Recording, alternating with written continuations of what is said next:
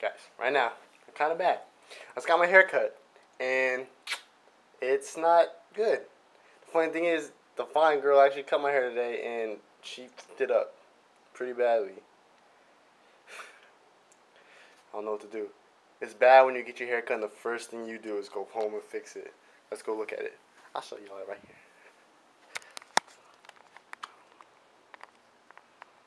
Look at that. Look at the hairline. It's like a freaking W.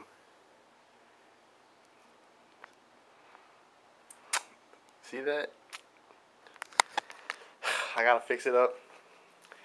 But that to be a lesson to you. If you're mixed in Nebraska, nobody can cut your hair. Barbershops can't do it because it's too soft. Like cost cutters can't do it because it's not that soft. So being mixed has its downfalls.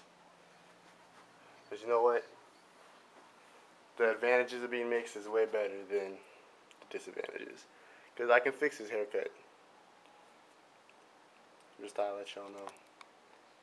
It's your boy, Drewski, #1.